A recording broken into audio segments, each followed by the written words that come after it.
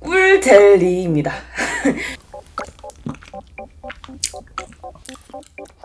단독 영상으로 못 쓰겠더라고요. 그래서 리얼 사운드 망할 때가 좀 많아요.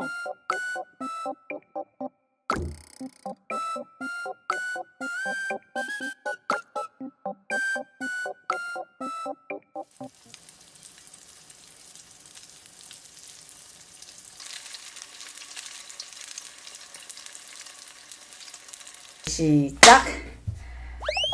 미안해.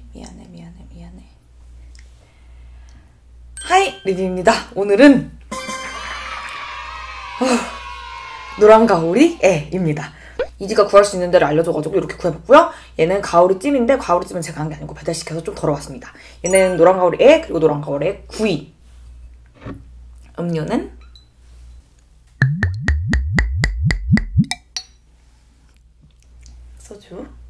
소주 먼저 짠!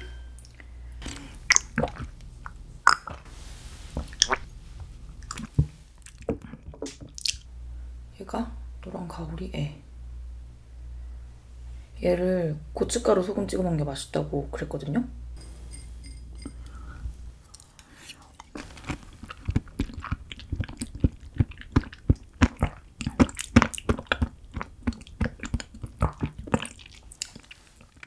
아, 이런 맛이구나.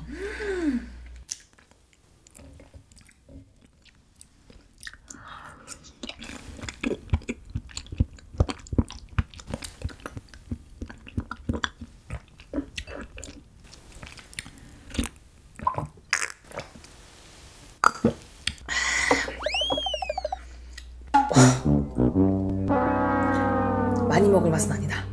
얘는 구운 거, 구워 먹으면 또 맛있대요.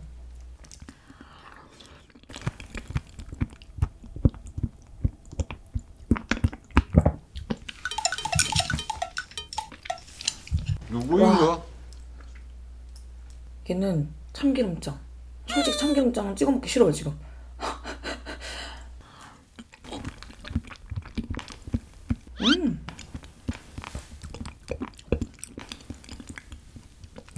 생각보다 또 괜찮네. 얘는 가오리찜. 아이고. 가오리찜.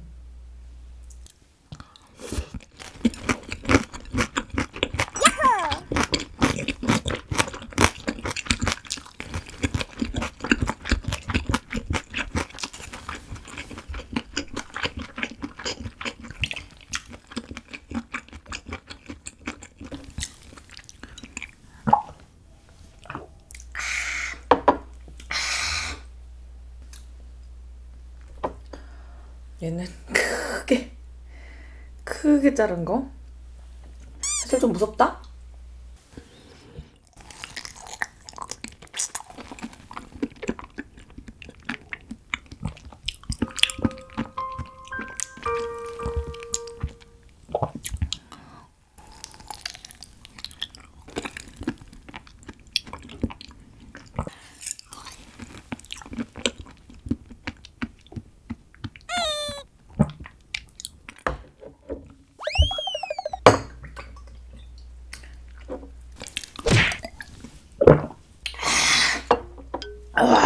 제가 이걸 400g 가져온 거거든요.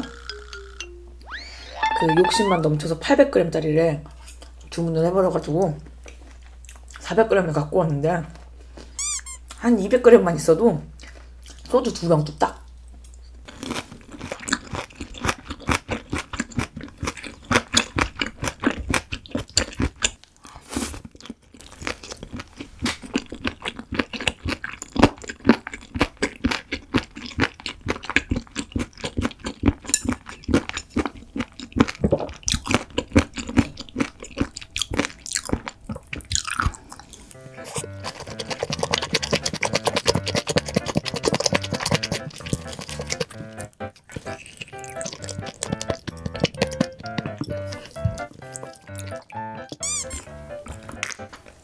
어우.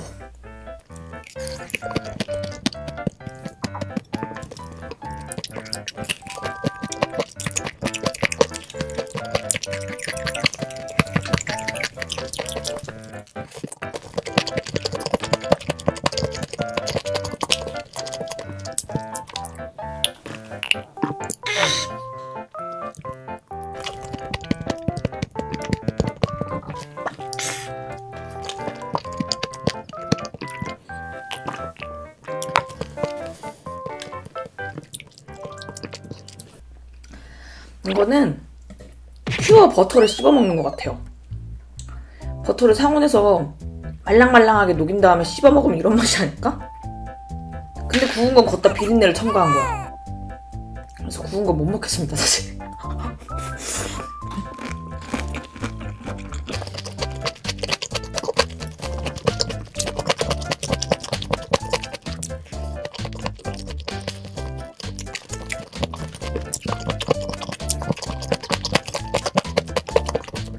가오리찜이 너무 맛있잖아.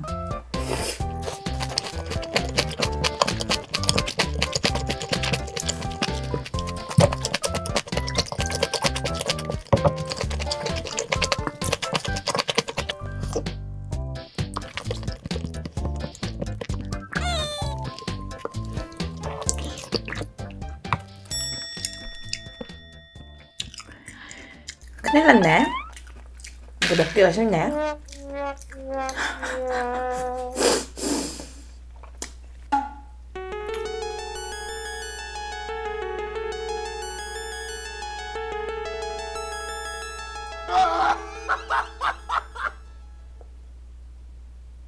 제가 이 생애까지는 먹을 수 있겠는데 구운 애는 못 먹겠거든요.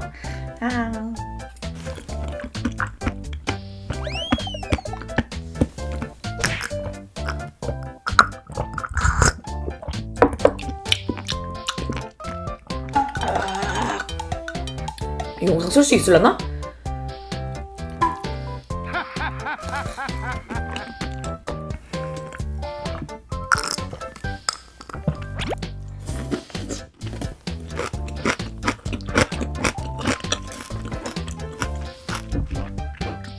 없다. 네! 먹었습니다. 얘는 죄송해요. 못 먹을 것 같아요. 아니 생각보다 더 기름지고 훨씬 느끼하구나. 네, 그러면 오늘도 정말 맛있게 오늘도 재밌게 봐주셨다면 좋아요랑 구독 부탁드려요. 오늘은 여기서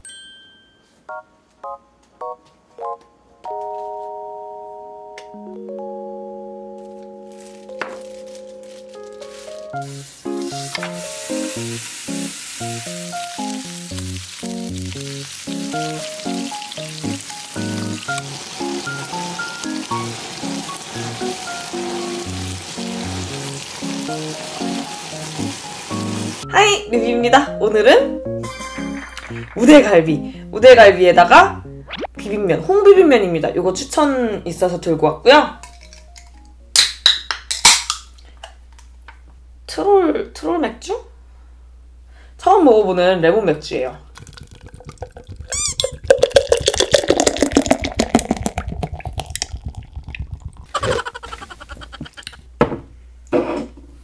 맥주 여기 잠시 둘게요.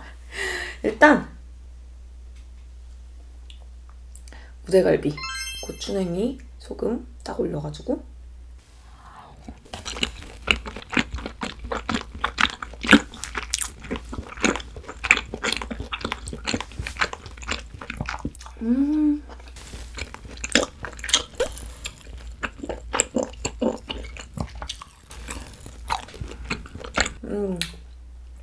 진짜 맛있습니다.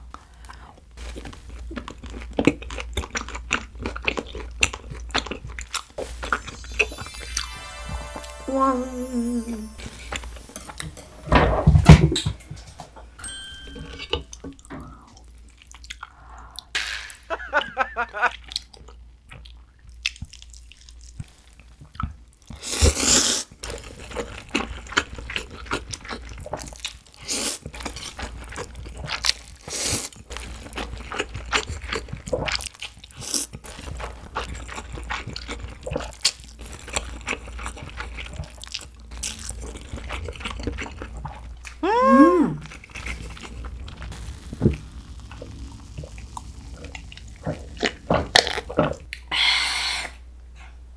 오, 맛있다, 맛있다.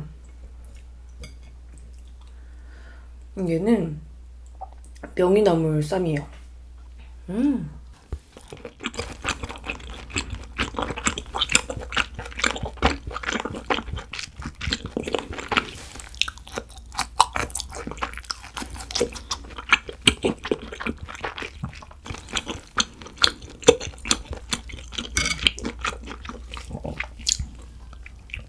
여기나물 진짜 맛있다.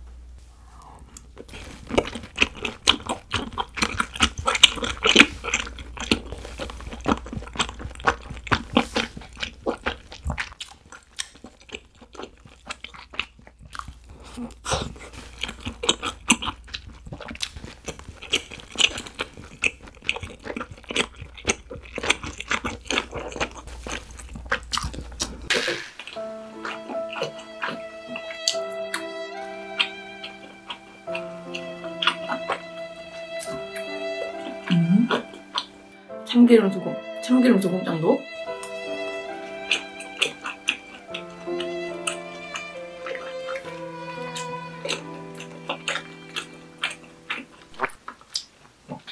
너무 맛있잖아.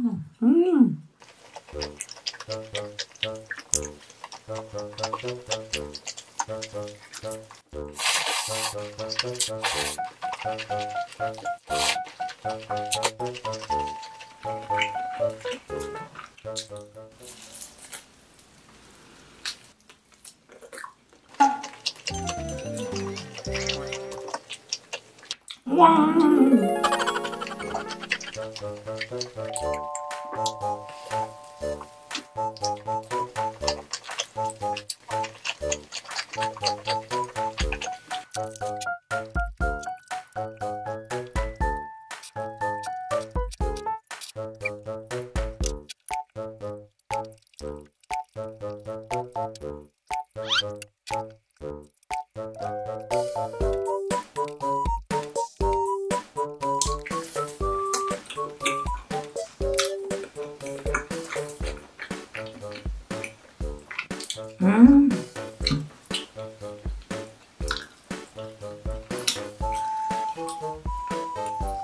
역시 뼈에 붙은 게 제일 맛있더라고. 고기.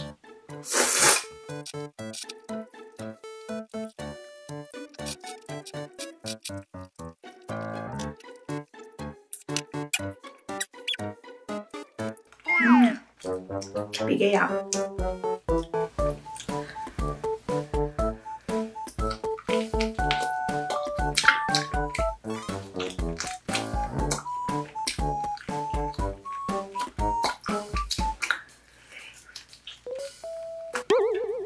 깔끔하지 못하다.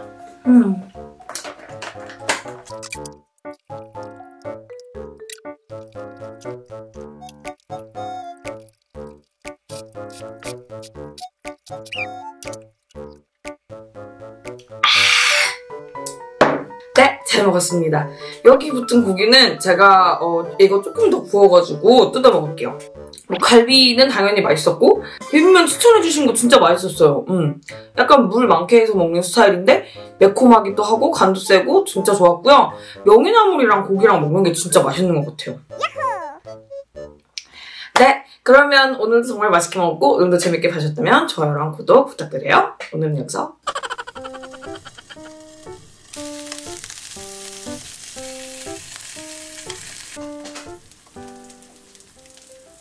하이, 비비입니다. 오늘은 꿀젤리입니다. 크로플이랑 구워먹는 치즈랑 같이 준비해봤고요. 음료 아메리.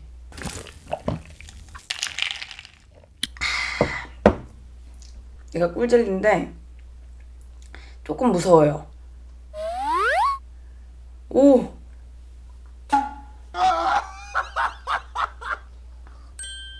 요렇게거든요? 일단 먹어볼게요.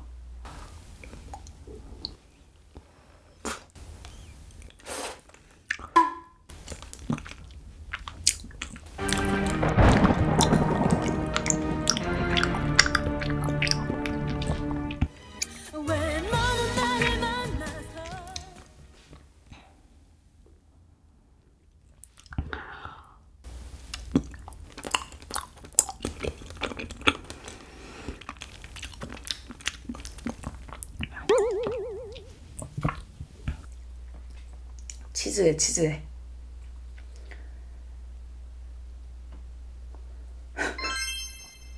아니 예쁘긴 진짜 예쁘다. 꿀이 막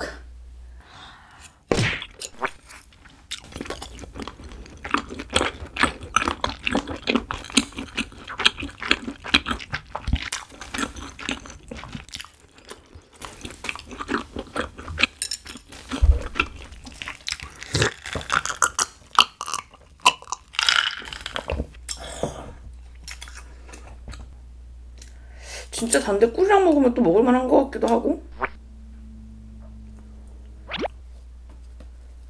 치즈를 2장씩 먹어야 돼. 이렇게.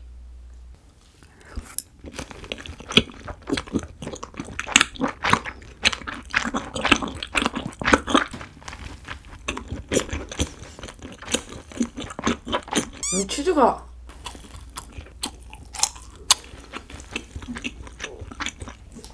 되게 뽀득뽀득하다.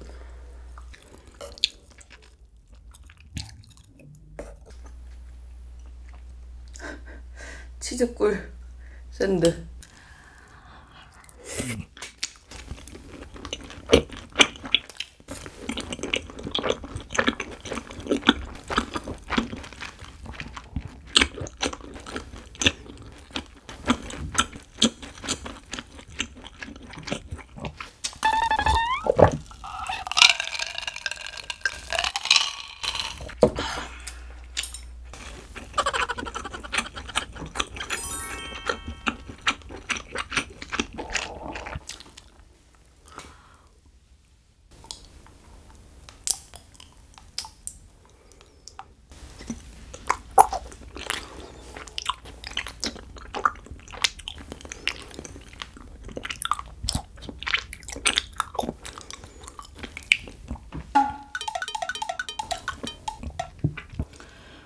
누가 이런 걸 유기를 시켰냐.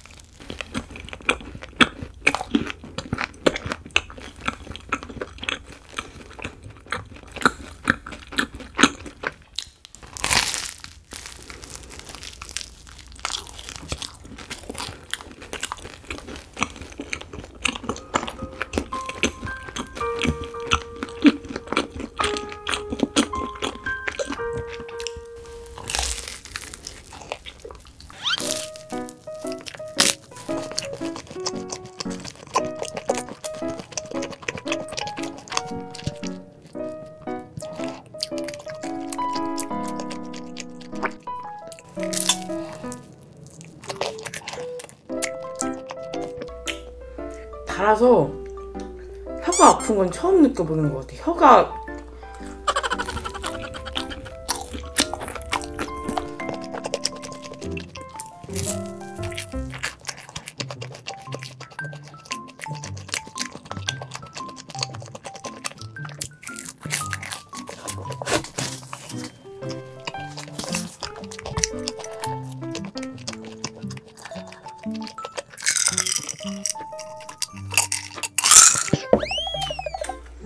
오마이 오마이.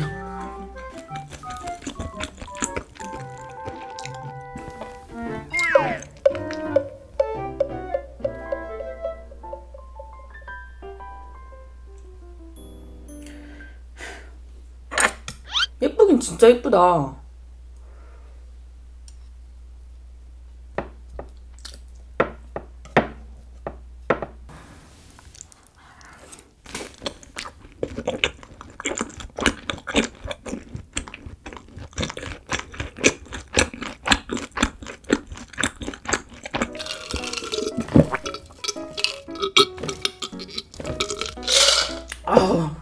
치즈랑 먹는 게 그나마 제일 좋습니다.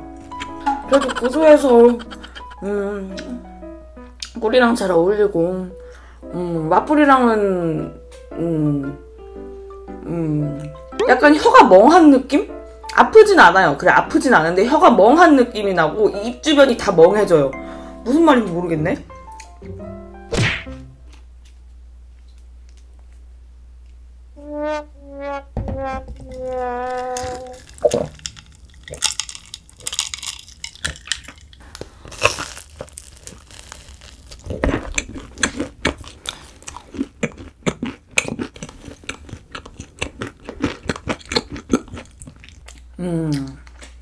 제가 원래 이걸 진짜 좋아하거든요. 이 브라운 치즈 와플은 뒀다가 제가 나중에 먹을게요. 지금은 맛있게 먹을 수가 없을 것 같아가지고. 영상 못 쓸 것 같은데. 지금 약식 마라탕을 먹던 중이었고요.